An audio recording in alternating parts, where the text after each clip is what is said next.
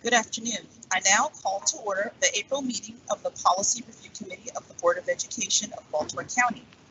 Baltimore County Public Schools and offices continue to be closed to the public in order to maintain the health and safety of our students and staff.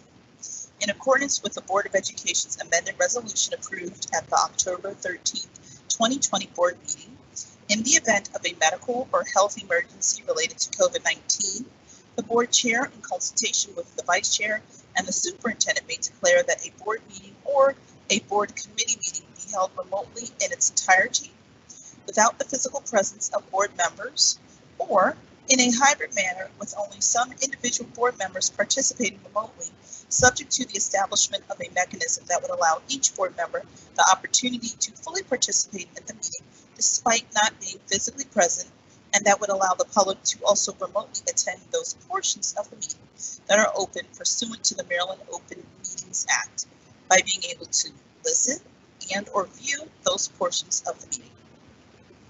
As a result, today's Policy Review Committee meeting is being held virtually and broadcasted through live stream on the BCPS website. In order to conduct this meeting efficiently, all voting items this afternoon will be done by a roll call vote. Board members will say their names before making and seconding a motion as applicable, as well as when requesting discussion on an agenda item. Additionally, as a courtesy of the committee, I ask that you inform Ms. Clark or Ms. Howie if you must leave the call by using Teams chat feature so that a quorum can be maintained. Ms. Clark, please call the roll to determine the presence of a quorum of the committee.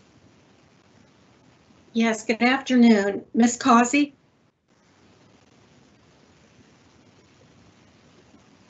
Ms. Causey?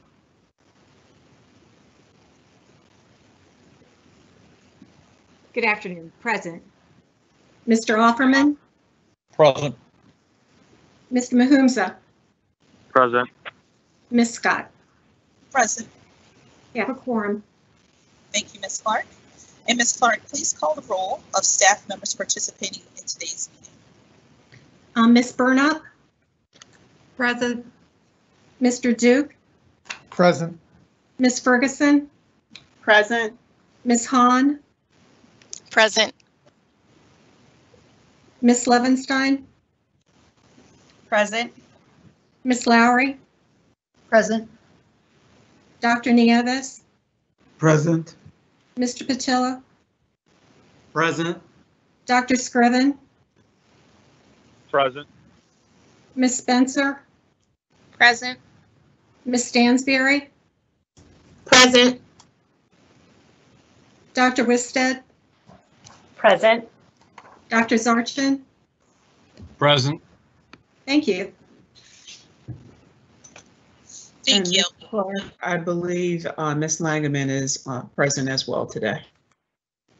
Yes, I'm present. I was waiting till the end. I'm not presenting, but I am present. Thank you. Thank you. Thank you. Yes, I was going to ask if there were any other staff that were on. Okay, and I just wanted to see, are there any other board members that were on? Okay. All right, and it looks like the first item we will be reviewing is policy 1270, parent and family engagement, and presenting are Ms. Spencer, Ms. Stansberry, and Ms. Hahn. Hi, good afternoon. This is Susan Hahn. I am the program specialist in the Office of Family and Community Engagement. And as a result of information obtained from the stakeholder meetings, staff would like to recommend that the policy be revised to include that caregivers be listed as family engagement partner. And in an effort to ensure alignment throughout the policy, we added caregivers throughout the policy. We also would like the word members to be added after the word community. And then down in paragraph 3C2, we'd like to clarify that the Office of Title I will provide assistance and support to Title I school staff to involve parents in the annual review of the school level family engagement plan, and in decisions regarding funds allotted for parental involvement activities to improve the academic quality of all schools served with Title I Part A funds. That concludes our suggestions for this year. Thank you for that. Is there any discussion on the revisions, excuse me, to policy 1270?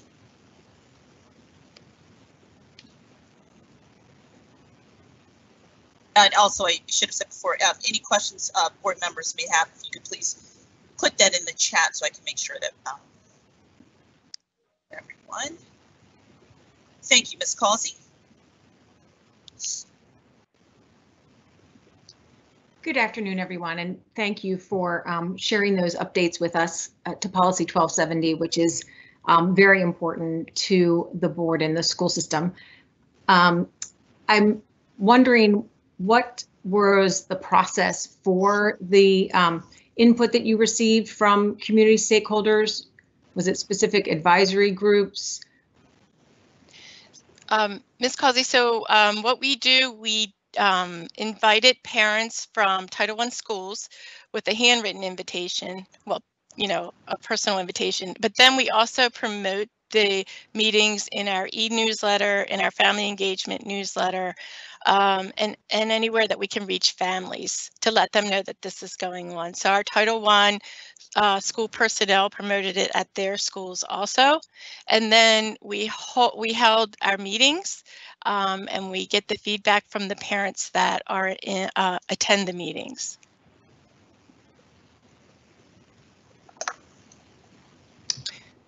Okay, thank you for that. And also, I just wondered more generally, and this is for Ms. Clark or Ms. Howie, in previous policy review committee meetings when there were new committee members from the board, there had been a handout that discussed the process, the flow chart, where policy development and review, how that took place within the school system with the organization.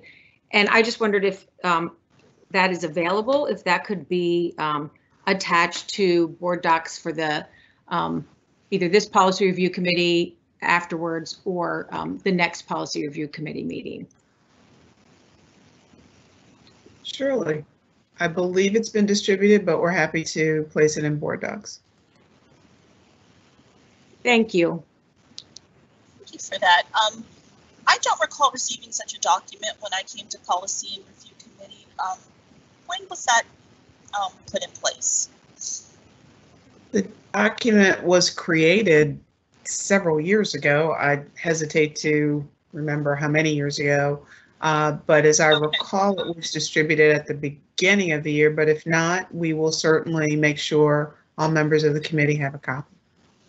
Great. Thank you so much for that. Welcome.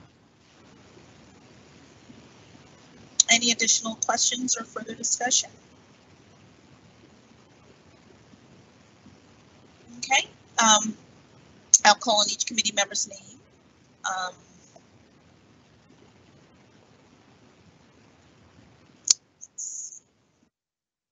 right, Ms. Causey, Mr. Mahomza, Mr. Offerman. Okay, so hearing if there are no corrections, policy 1270 is moved forward for first reading as presented. So all in favor of moving policy 1270 forward, if we could go around and do a roll call vote, please, when your name is called, and all opposed, please say no. Ms. Causey?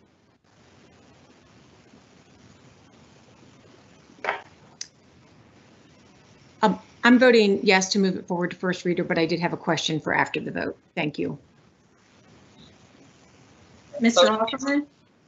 Yeah, yes. Mr. Mahumza? Yeah. Ms. Scott? Yes, Thank you. thank you. Okay, so the motion, policy 1270 will be moved forward for the first reading.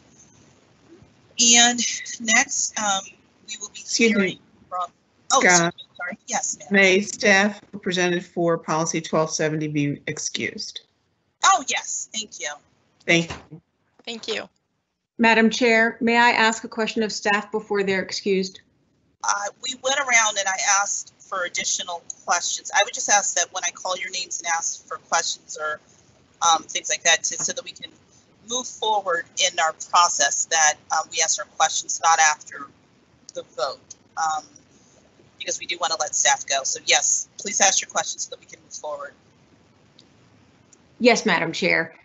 So just for the, because Policy Review Committee is videotaped and other board members sometimes go back and watch it ahead of the board meetings, I just wondered if staff could quickly explain the connection between the Parent and Family Engagement Policy and the Every Student Succeeds Act, and relate it to the federal law in compliance with Title I. Is that something staff are able to provide briefly and quickly? Because we do have some other policies to get to, or that's perhaps maybe something that could be emailed to Ms. Causey or emailed to board members to share. But can a brief explanation be given? I don't know if Michelle Stansberry is still on, but it is a requirement of the ESSA law that districts have a policy related to family and community engagement. And so we meet the requirement of that law with our policy.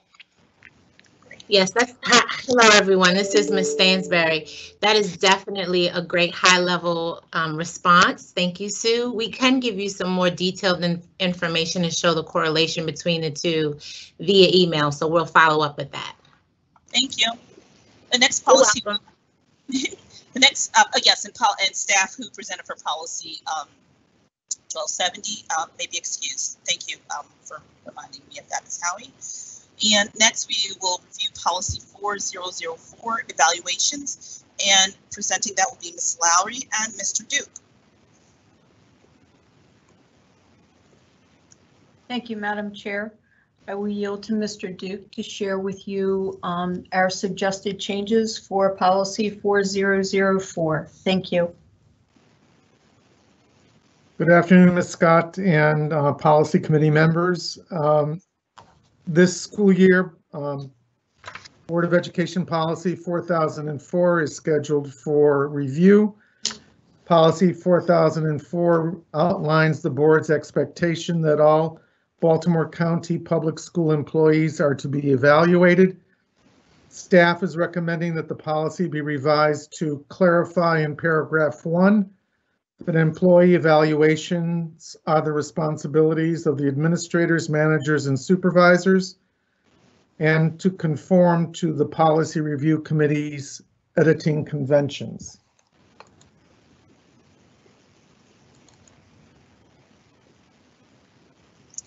Were there additional changes? Those are the only ones? Those are the only recommended changes.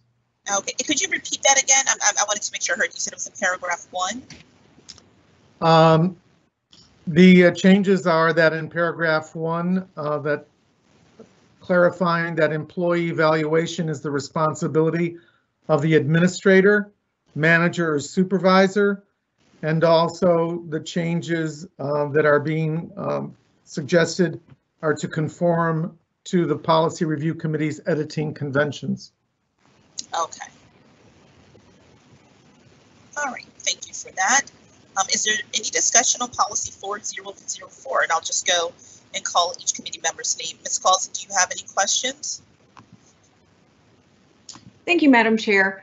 I did have a question related to the policy in general. So the Board of Education has a few employees that report directly to it, and the superintendent has the vast majority of employees that are under his administration and supervision. So I am wondering, especially with information that was realized about the timing of evaluations, there's nothing in this policy that speaks to the board's responsibility related to this staff that report directly to the board.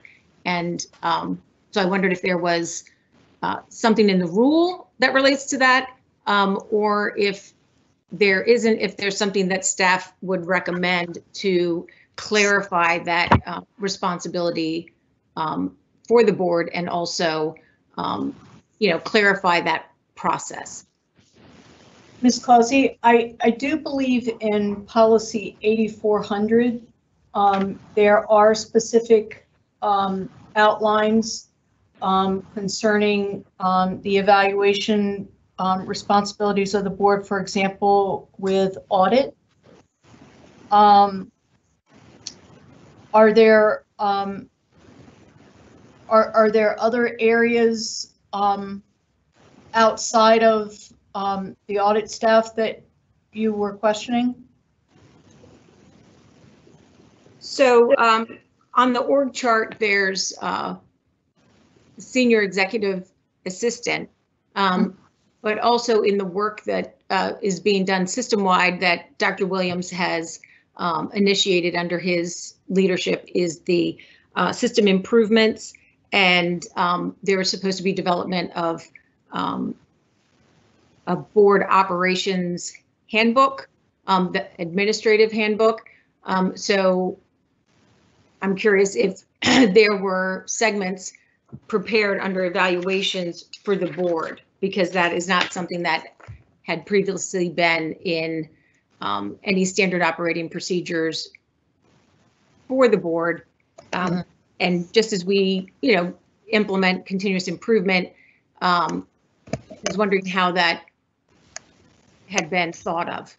This sounds, I am a bit, I'm not sure that I follow Ms. Causey, because I know that we supervise the Office of Audit.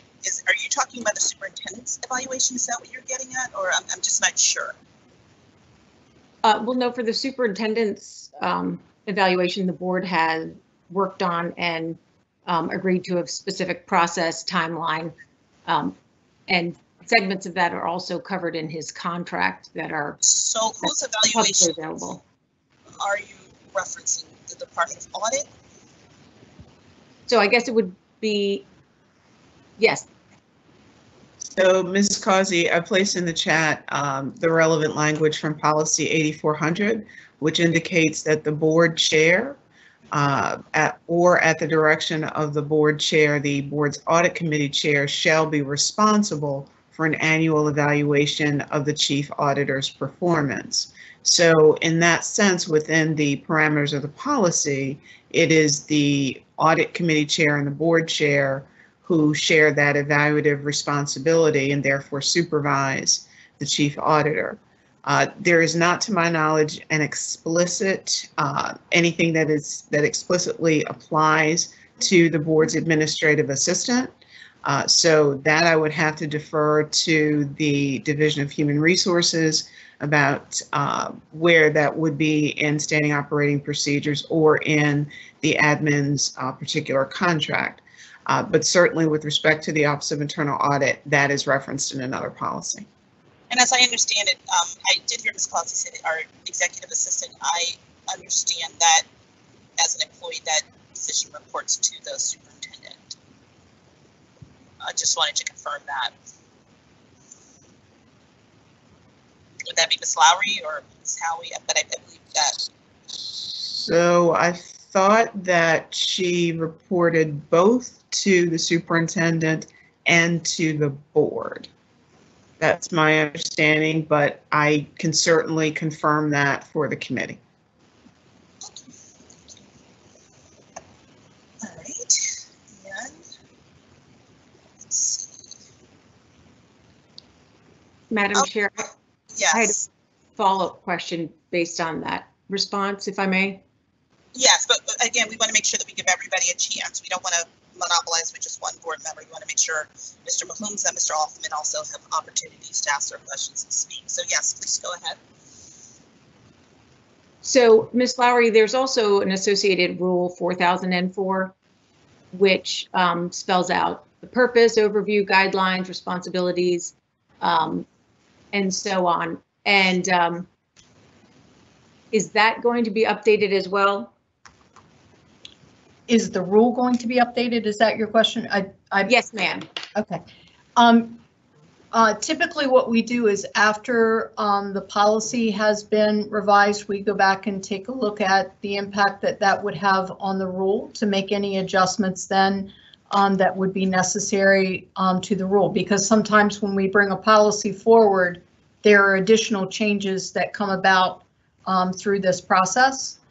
So once the policy is finalized, we do go back to see if there is any additional update that needs to be provided to the rule.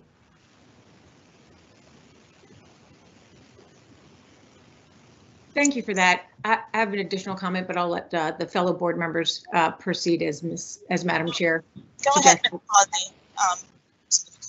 Go ahead with your additional question. So it just seems that in terms of being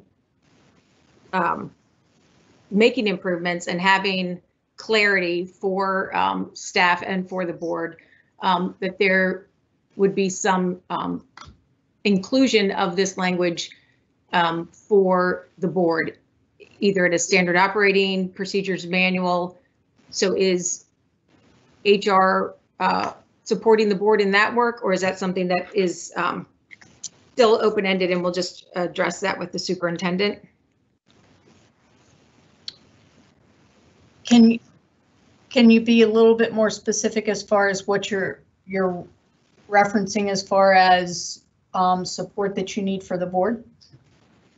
Certainly. So the Board of Education, as the governing organization, doesn't have independent personnel doing HR, organizational development, IT. All of those are resources that are in the school system. So if the and I understand that work on the standard operating procedures and the system improvement has been delayed because of the pandemic and because of the ransomware attack. But that was work that was my understanding that was underway. So if you as the HR are not aware of it being done, then I would just send an email to the superintendent to ask, where it is on that, because we know that time frame is coming up. That seems like something we could follow up with the superintendent on. So yeah, I think that's a good idea, Ms. Causey, to send an email, and then we can follow up and see where we are. So. Thank you. Mr. Mahoney, do you have any questions? No? Okay. Mr. Alferman, do you have any questions?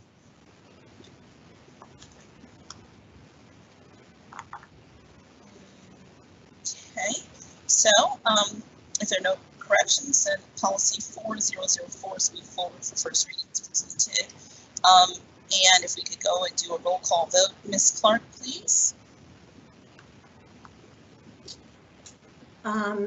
Yes, Ms. Scott, I see Ms. Causey has another question. We're in the stage of voting now, so we need to go ahead with the vote. Okay. Ms. Causey? I'm going to vote no. Mr. Offerman? Yes. Mr. Mahumza? Yes. Ms. Scott? Yes. Thank you. Thank you, Ms. Clark. Okay, so policy 404 will be moved forward for first reading. The next item is policy 5130, withdrawal from school prior to graduation. And for that, we will be hearing from Dr. Zarchin, Dr. Nieves, and Ms. Ferguson. So excuse me, Madam Chair, if Ms. Lowry and Mr. Duke can please be excused as their policy has been completed. Their policy presentation has been completed, if there's no objection from the committee. Don't have any objections. Thank you. Thank you. Thank you.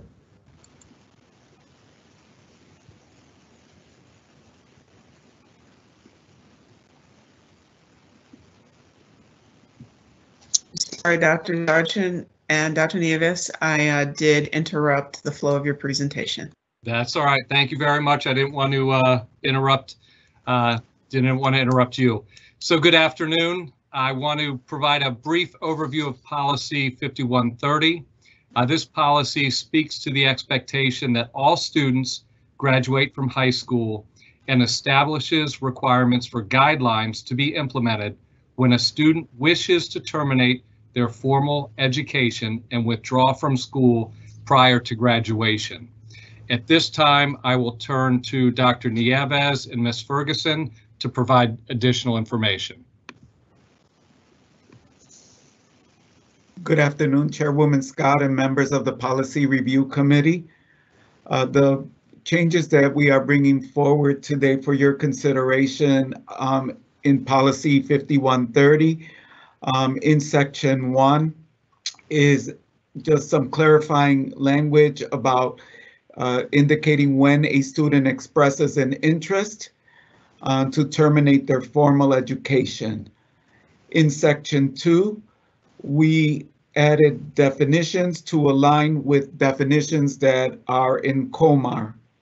In Section 3, we added clarifying language indicating that the superintendent shall implement and establish guidelines to be followed when a student wishes to terminate their formal education and withdraw from school prior to graduation.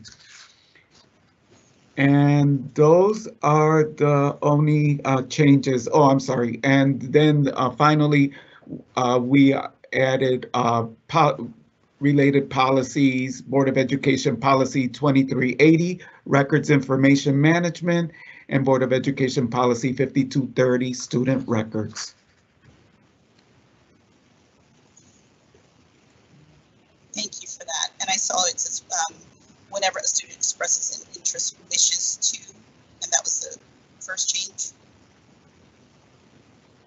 That's correct. Okay.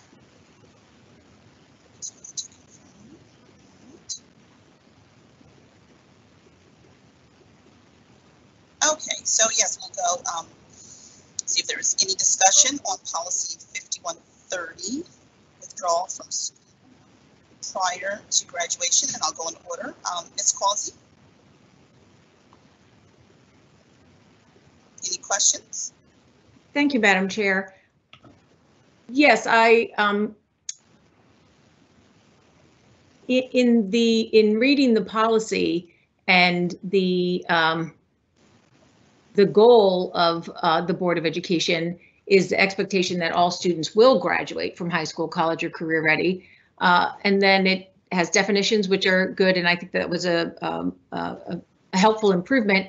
But then the standard just states that the superintendent shall implement and establish guidelines to be followed. And it says the guidelines shall include conducting an educational exit interview as required by state regulation. And then when I looked to the rule for some more depth, it spoke basically to the same thing. And I would think that we would want in our policy, or at least in the superintendent's rule, specific steps to encourage that student to receive whatever supports and resources they needed to stay and continue their education. I don't think this policy is helpful. I think the policy and the rule should very explicitly state what activities and actions and personnel are going to be involved in working with the student, and also their family, their caregivers, their guardian, in order to encourage them to graduate. So I find this to be, I find this to be lacking. So I'm just curious what the goal was. So, Ms. Causey, perhaps it would be helpful for staff to explain the sorts of interventions that are provided to students who contemplate leaving school prior to the receipt of their high school diploma. Thank you, Ms. Howie. I think that will be helpful, and because I know that there is a lot of tremendous work that does get done with students that are at risk for dropping out, but I just think it needs to be stated clearly in the policy that there is an expectation that there are a series of actions and personnel. So I think that would be helpful to hear all the good things that are getting done. I'm sorry, excuse me. This is Ms. Scott. If I could just understand, it looks like in B, it does say, whenever a student expresses an interest, wishes to terminate your formal education and withdraw from school prior to graduation, efforts should be made to determine the underlying reason for the withdrawal so that interventions may be implemented to encourage the student to remain enrolled in school or participate in other educational options. So I believe that kind of speaks to what you were saying, Ms. Causey, but again, if staff could expound upon that, because for me that it was self-evident there, but if it's not quite as clear for others, then if staff could go into more detail about that, that'd be great. Sure, I'll have Ms. Ferguson provide details and also speak to the statewide educational interview form that is used as part of the process. Good afternoon, everyone. As Dr. Nieves just mentioned, each student is required to, once they express that interest, they have to meet with staff to go through an educational interview. Long before they get to that place, as Ms. Scott mentioned, there are several interventions that are put in place based upon what the underlying reason is. So if there is an attendance issue and there's a reason, we find out why the student is not attending on a regular basis and wishes to terminate as a result, then we look at, so are there other opportunities that we can provide that student? Should that student attend evening school? Would that schedule work out better?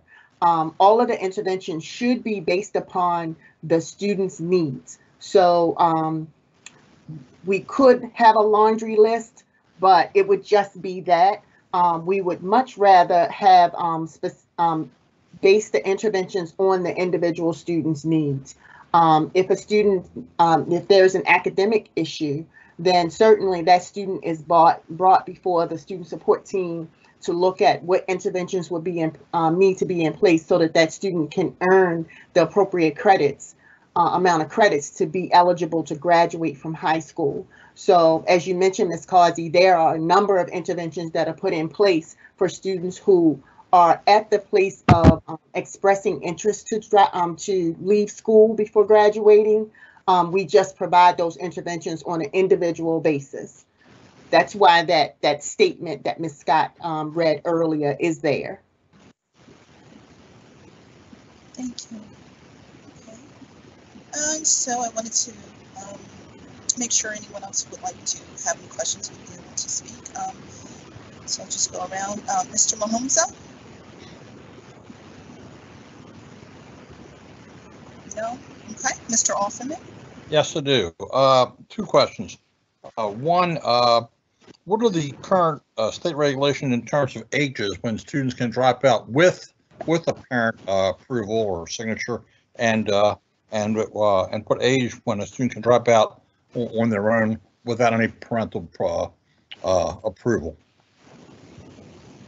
So students must be 18 years old in order to drop out or to leave school before graduating.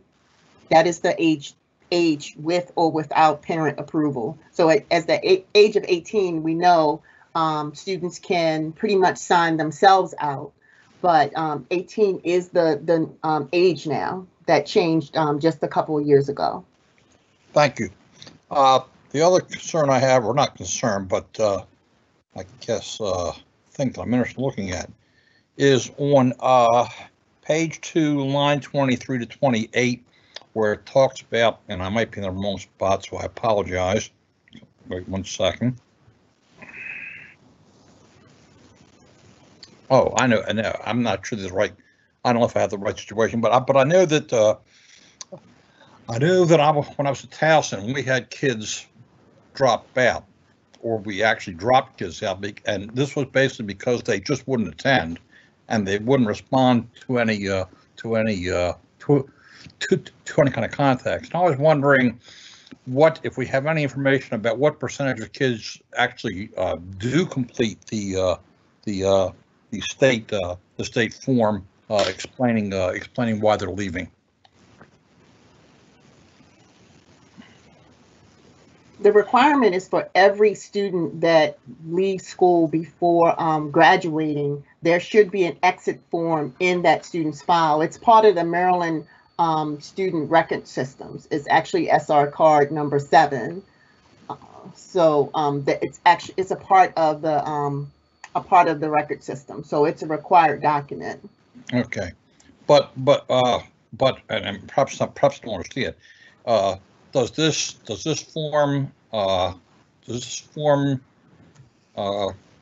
contain any notes from any kind of interview, or is that not part of the form?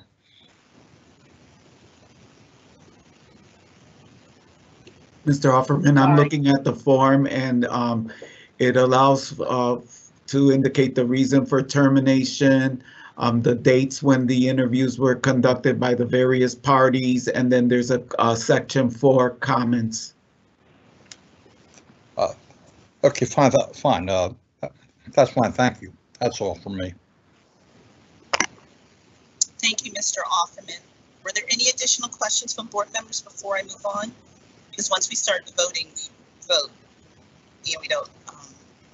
I have one more comment to make. I'm sorry, Mr. Offerman, and that is I don't think we need a list of the various processes in the actual policy. I certainly think that it'd probably be good to have some place where we perhaps list a group of possible interventions, but I don't think the policy is actually the place for that. Thank you.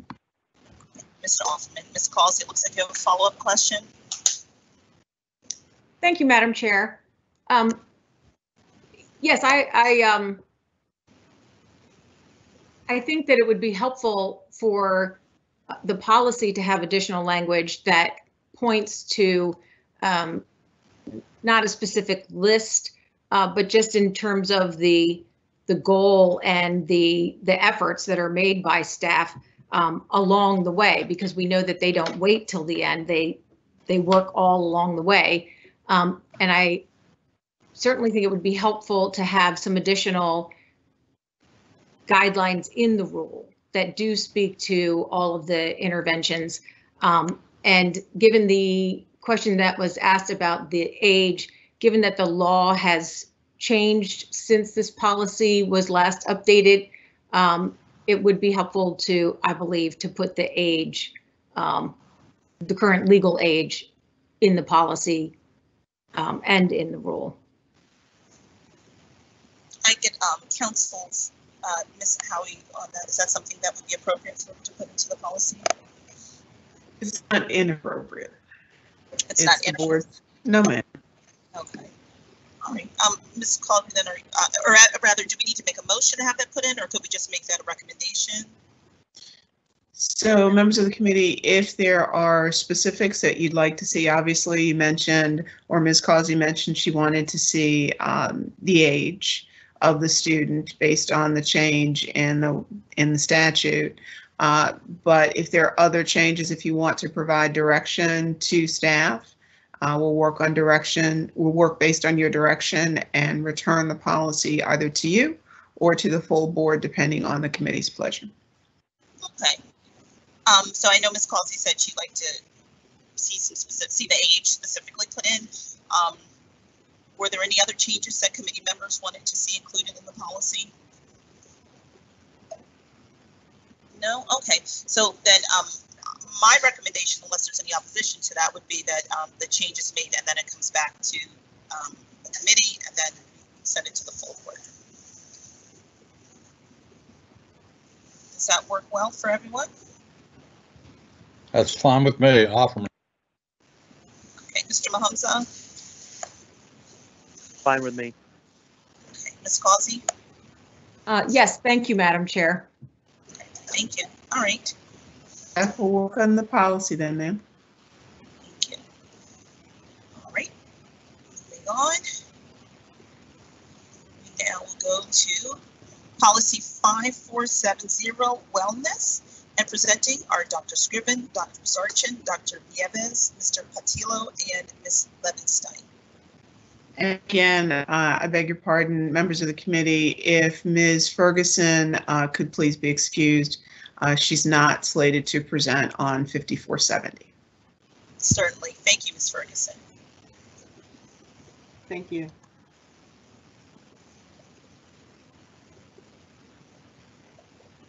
All right, thank you very much. Policy 5470 reflects a commitment to providing a school environment that promotes students' health, well-being, and ability to learn. This policy must be reviewed on a triennial basis. Last year, Rule 5470 was reviewed. This policy is known as our local wellness policy, and there are 10 critical components to this policy: health education, physical education and physical activity, health services, nutrition, environment and services, social and emotional school climate, physical environment, employee wellness, community involvement, and family engagement. At this time, I will turn it over to the rest of the group. Thank you. Thank you, Dr. Zarchin. Good afternoon again, Chairwoman Scott and members of the Policy Review Committee. The changes that we are offering for your consideration, first of all, are on page 2, section C, beginning with line 6, and just ensuring consistency and use of language so that we have establishing, providing, communicating, identifying, involving from numbers 1 to 5.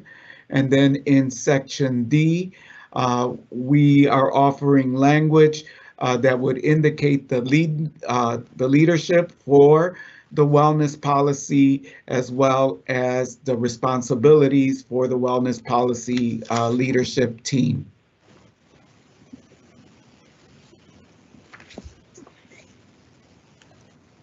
And I'm sure we have some questions, so I want to make sure that we go in order as always. First, Ms. Causey.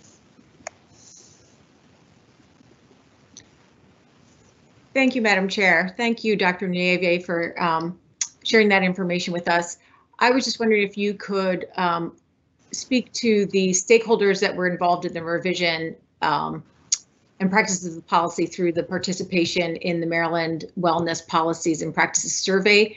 Was that a parent survey that went out to all current parents, or what were the logistics and parameters of that?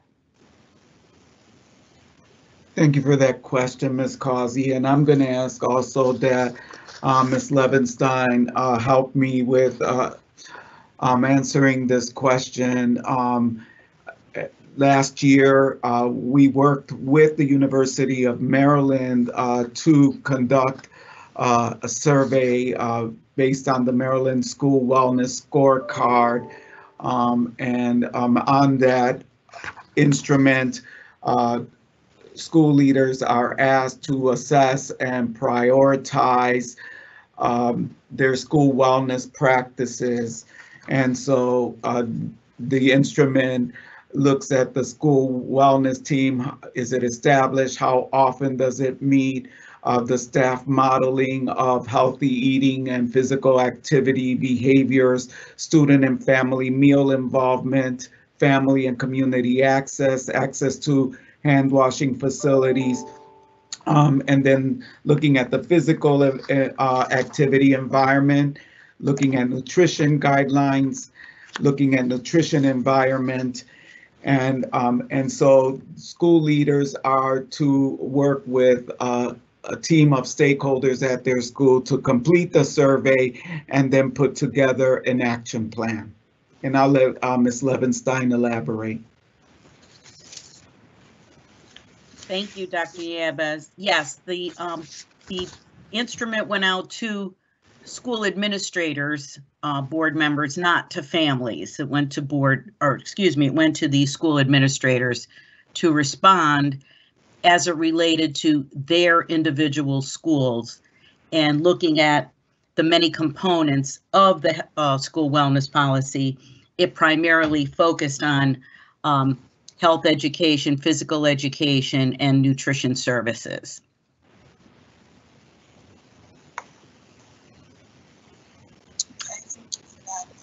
additional.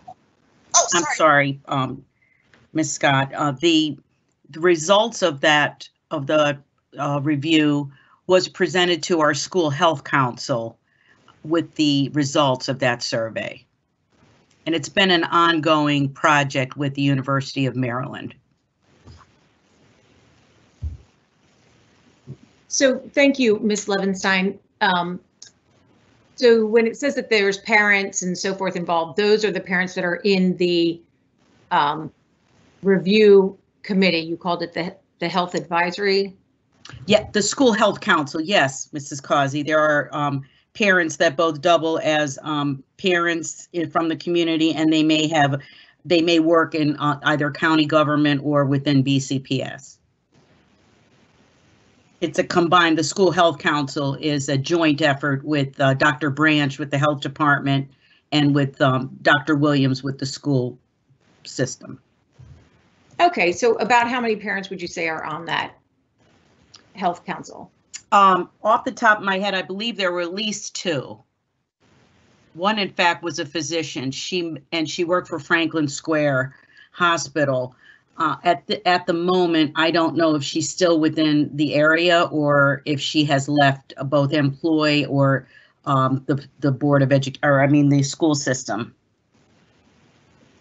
Okay, it just seemed from the policy analysis that there were a large number of stakeholders that were involved. So that would be the leadership of the schools and then the members of the health council. Am I understanding that correctly? Yes, the health council would be, the school health council would be comprised of a combination of school system employees for their respective areas of expertise, or those that fall under the 10 components of student health, as well as a partnership with county health department representatives. We would come together, I believe it's 4 times a year, and we discuss a myriad of health issues and wellness issues for the student.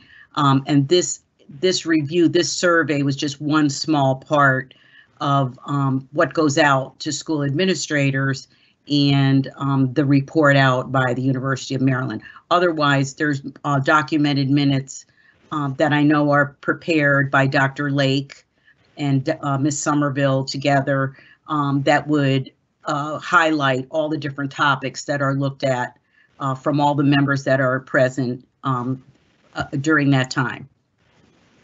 Okay, thank you for that. Another question I had is in the summer, excuse me, the Board of Education voted to expand the community eligibility program to provide additional nutrition opportunities for students. And just recently, Madam Chair and Dr. Williams were in a press conference with the county executive who presented his budget, which included support for that expansion. So is that reflected in the, I know that happened just recently, but are those sorts of board decisions and now the recent funding incorporated into the policy? Well, Ms. Causey, that would be a totally separate subject matter. The community eligibility program provision would be part of the school year relative to the identified schools that were approved by MSDE to provide meals at no cost. Since we have been under a waiver and allowing school meals to be served all year at free of charge, we have not yet implemented the program, but there was a period of time in the past year of 2020 where we outlined to the budget committee, audit and budget committee, that there could potentially be a shortfall of revenue from the implementation of that program. That has not changed. However, we have not implemented the program. So there is agreement between Board of Education and county government to ensure that the food service department, our department, which is an enterprise fund, would not lose revenue relative to the implementation of that program. And I would say, oh, I'm sorry, I didn't mean to interrupt. we spoke about this in the equity committee, and Dr. Hager and the staff from food services, as well as other experts from the state, came and went into detail on the CEP program and how that works. But I do feel like we're getting away from this policy. So Ms. Causey, did you have any additional questions related to this policy and to the suggested changes, or did you have any suggested changes or details? Not at this time, Madam Chair. Thank you. Thank you for that. And then also, Mr. Mahomes, any questions or additions? Can you pass for now? Okay. Certainly, Mr. Offerman.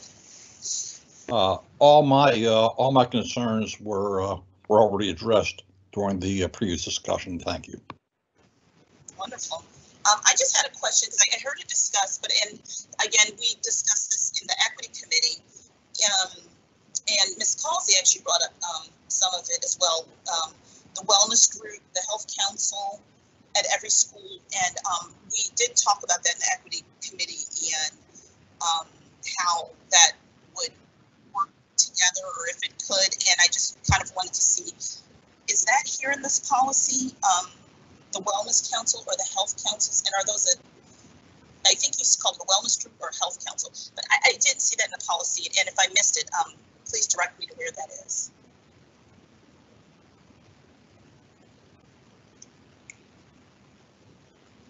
So in the policy, in the work, there is a key component in getting feedback from the community in those school-based wellness teams. So that will be work as we move forward, gathering input from community members and staff with the wellness policy. Okay, great. Thank you. Yeah, and it was touched on. I just questions about it. So. Okay. All right. Mr. Mahomes, did you have a question? Yes. I would like to know, in terms of certain things addressed in the policy, for example, providing physical education, I would like to know how is, sorry, let me rephrase. How are some of these things followed throughout all grade levels of high school? And the reason why I bring up physical education specifically is because for high school, it's high schools are only required 1 credit of like physical education gym. So most students would take that their first year, and the next 3 years, unless they play sports, don't take some type of physical education class. And I would like to know, does the policy just state that we need a physical education class, not in all years of high school? I don't know if that makes sense there. Thank you for that question, Mr. Mahamza. I think the purpose of this policy is that it outlines those areas that, based on looking at a whole school, whole community, whole child model, involves looking at those 10 areas that Dr. Zarchin mentioned, physical education being one of those. And it is the work of the leadership team to assess the programming in all of those areas, to see the needs of our community, to look at those surveys that the local school wellness councils are putting together, and take that information and make recommendations regarding the programming and services that we offer. So while this group does not necessarily would outline the requirements for physical education, this group may make recommendations based on the data, based on stakeholder feedback, based on any other needs that arise as a result of the work of the group. Okay, thank you. And also, in terms of the mental wellness piece, I think I've asked this question before when we had Dr. Zarchin present to the full board about how do we reach those students who don't reach out to guidance counselors themselves. And I would just like to see more initiatives being put in place because as we've seen this year, kids posting on social media if they learn that they're alone or can't contact the guidance counselors. But also on our normal school years, we would see kids being down or leaving class and not having a trusted adult in the building. So I guess I know we have the policy, but I would like to see new procedures. And is that work going on with those community groups? Yes, and thank do you. Do we hope to see new stuff in the future, because it is an ongoing problem, and I've heard this from students. Yes, thank you again for that great question. And I know that Dr. Zarchin and I have discussed your concerns. And I wanted to inform you and the members of the Board of Education that are on this team's meeting that this year we established a mental health advisory committee. And that mental health advisory committee is in the process, has met already 3 times, but also has a subcommittee that is looking at the needs out there and conducting a needs assessment of our students and staff and families, trying to gauge where are we doing well, what is the quality of the mental health service delivery model in Baltimore County Public Schools, where are there unmet needs, and then working with the stakeholders and with our stakeholders to determine what resources are needed and then how we can provide those resources to students. So the work of that subcommittee that is conducting the focus groups right now, we hope to see that finalized by the end of the year with recommendations coming forth from that group, and then beginning to address any supports or resources needed with the beginning of the 2021-22 school year. Thank you. That's all my questions. Thanks, And thank you for your advocacy. Ms. Causey, it looks like you have another question or follow-up. Yes, Madam Chair, thank you. So I had 2 questions, and one is well, it's 3 questions. The shortest one is, what is the current rule for the minimum amount of recess for our elementary and middle schoolers?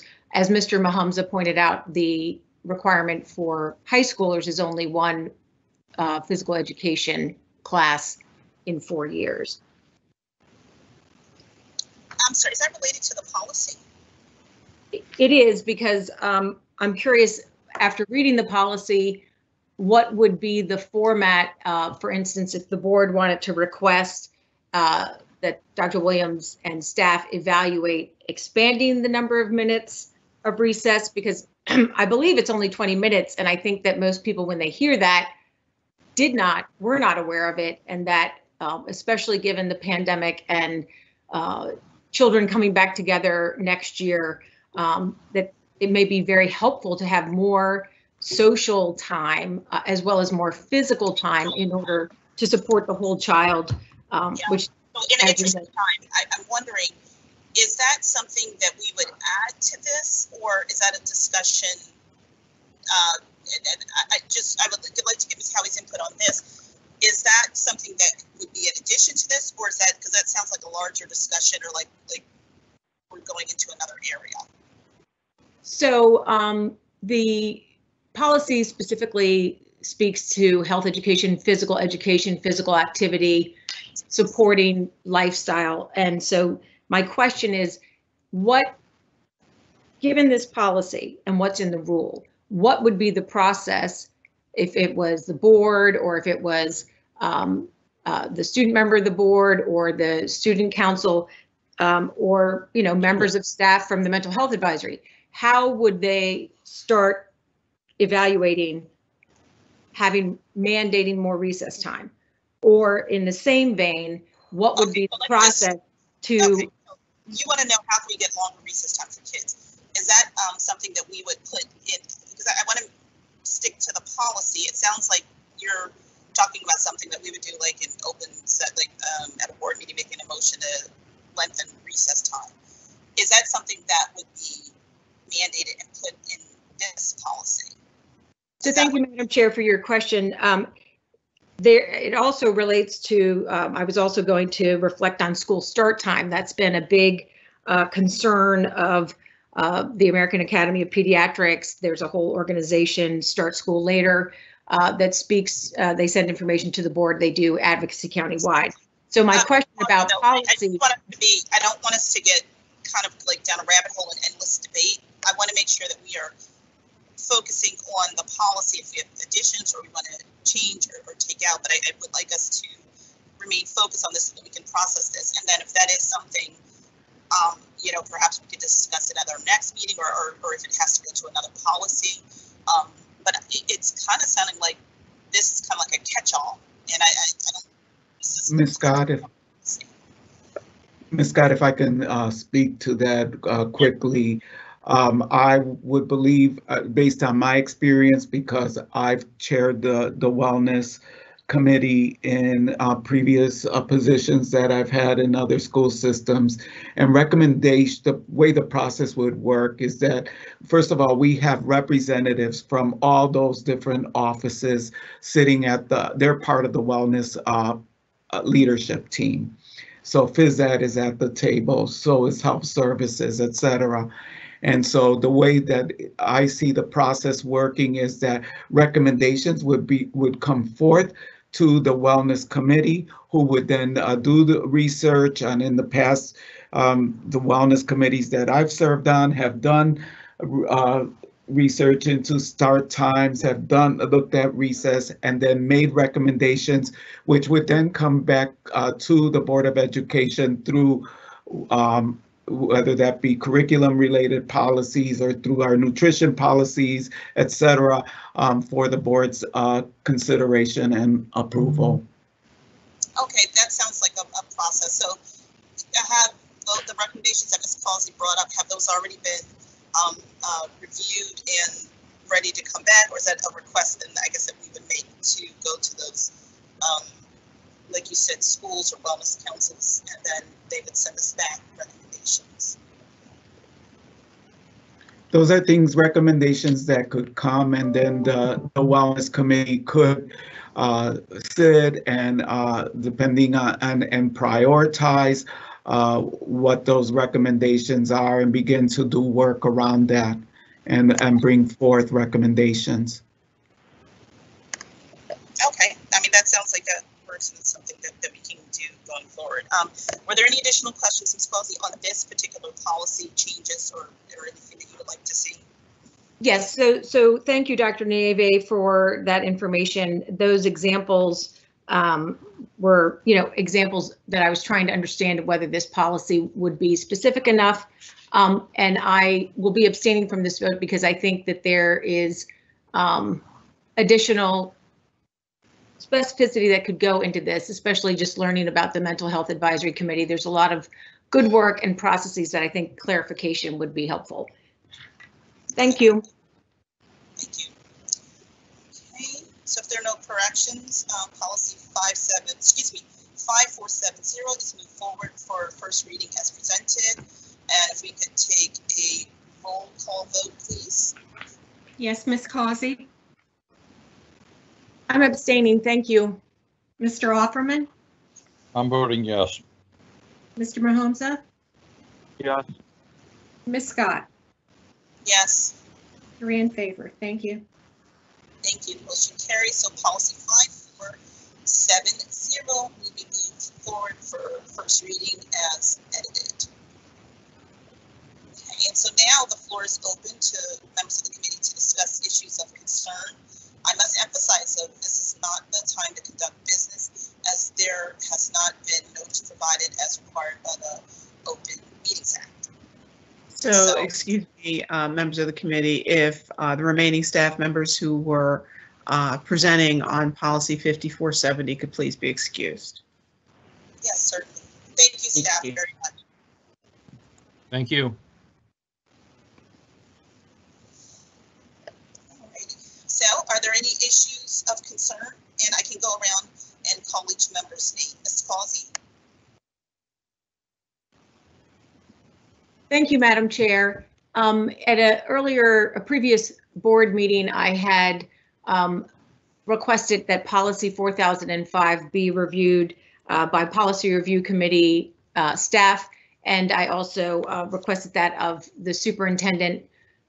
It's the tutoring educational services, and it relates to teachers and any potential conflicts of interest and some boundaries in terms of when teachers and whom teachers can tutor. So I was wondering if any of that evaluation had been done or is planned to be done in the future. Yes, ma'am. A summary will be provided to the board because it's not only in the 4000 series that the prohibition exists, it also exists in your ethics code policy. So that information will be provided so it can be determined how the board wishes to proceed.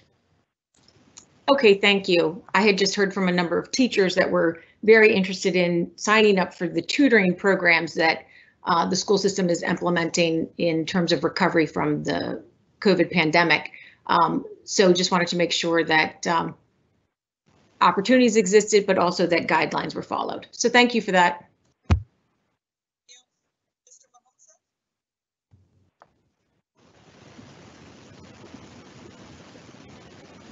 Mr. Mahomza?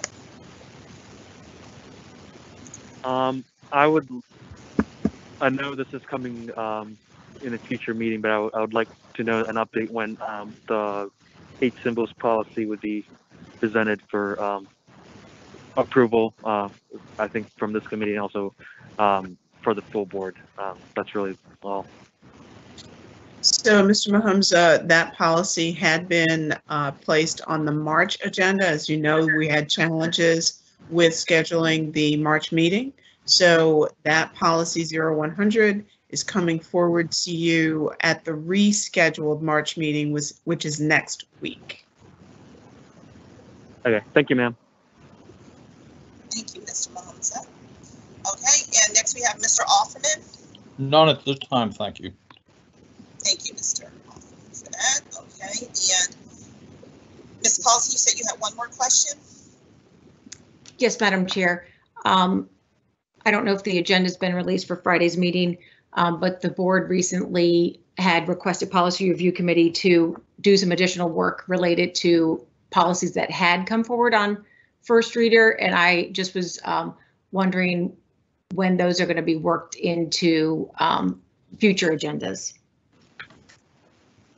So the policies, ma'am, that we have that we've placed actually on the June 14th agenda that were discussed at previous board meetings are 8311, 8221, 8314, and 8601.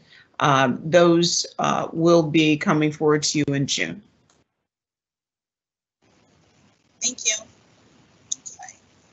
And I didn't have any additional notes or questions at this time. So the next meeting of the Policy Review Committee is scheduled for April 28, 2001 at 1 p.m. This meeting has been scheduled because of the inability to hold a meeting in March. The March agenda has been moved to the April 28th meeting. So because there's no further business, the meeting is now adjourned. Thank you all very much.